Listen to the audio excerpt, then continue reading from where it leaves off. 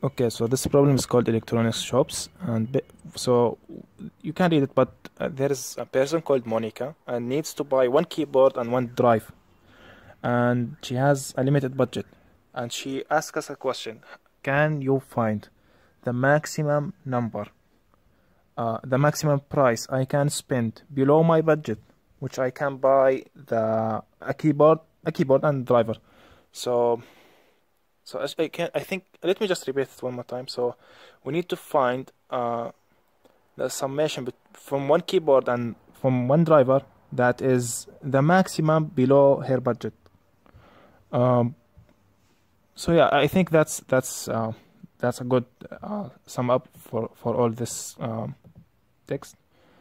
And for example, here they give us these samples. So 10 is her budget, and 2 is the number of keyboards, 3 number of drivers.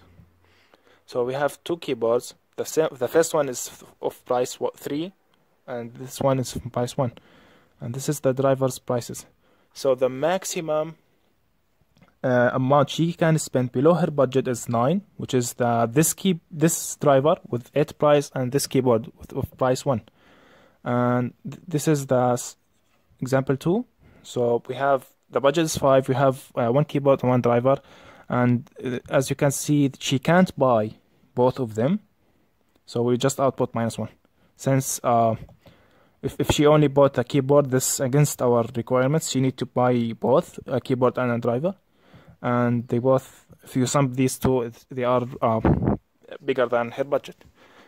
So I think let me just go to VS Code. I'm pretty sure there is a really smart way to do it, but I'll just brute force it. So I will find all the possible options she can have and find the maximum value from them. So I would create an array called all options, and I will loop through the keyboards, call it K. And for each keyboard, I will then loop for each driver inside of it. So drivers for each, and I will call the variable t in the callback. So if k plus d is less than or equal to the budget, just push it inside the options. So it's a valid option. We can have this. We can buy these combinations. So k plus d, and at the end return if we don't have any options. So the next is 0. We just return -1. If we have options, so sorry, this is a question mark. If we have options, find the max value from the array, and you can do that with the split operator.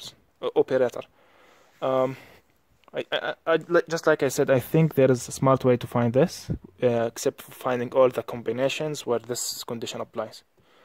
But yeah, I'll just let me put it here.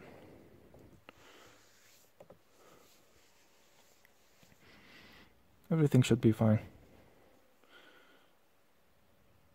Okay, I think this is 15 points, which is nice. Come on.